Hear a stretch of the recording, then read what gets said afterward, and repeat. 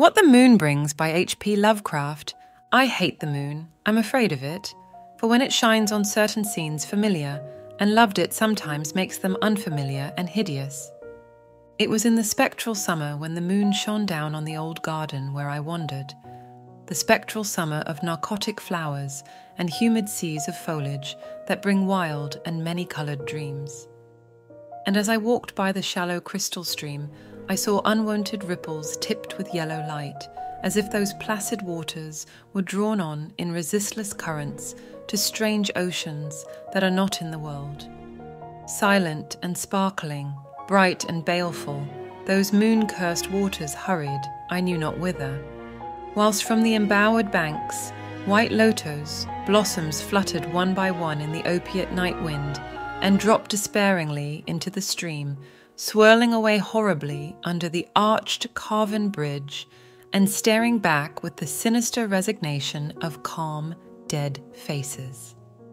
And as I ran along the shore, crushing sleeping flowers with heedless feet, and maddened ever by the fear of unknown things and the lure of the dead faces, I saw that the garden had no end under that moon.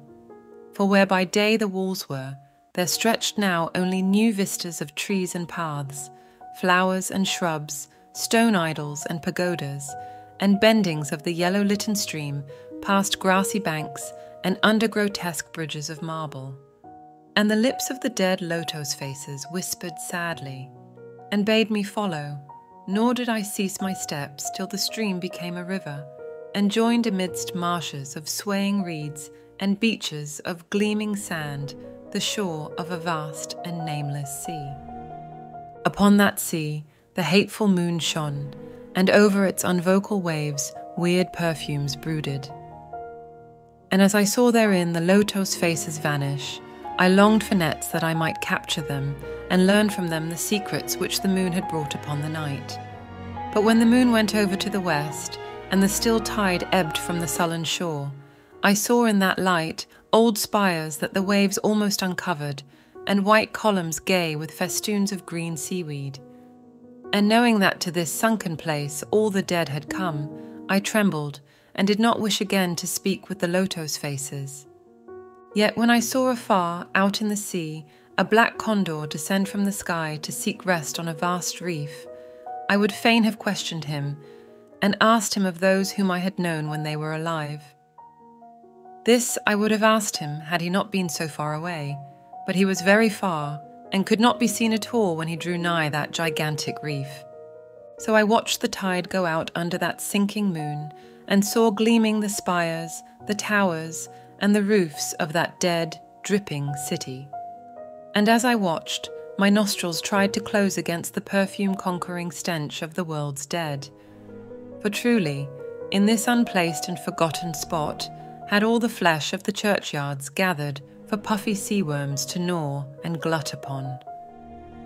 Over those horrors the evil moon now hung very low, but the puffy worms of the sea need no moon to feed by, and as I watched the ripples that told of the writhing of worms beneath, I felt a new chill from afar out whither the condor had flown, as if my flesh had caught a horror before my eyes had seen it.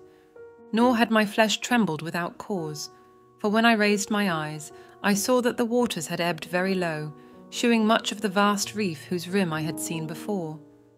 And when I saw that this reef was but the black basalt crown of a shocking icon, whose monstrous forehead now shone in the dim moonlight, and whose vile hooves must pour the hellish ooze miles below, I shrieked and shrieked, lest the hidden face rise above the waters, and lest the hidden eyes look at me after the slinking away of that leering and treacherous yellow moon. And to escape this relentless thing, I plunged gladly and unhesitatingly into the stinking shallows, where amidst weedy walls and sunken streets, fat sea worms feast upon the world's dead.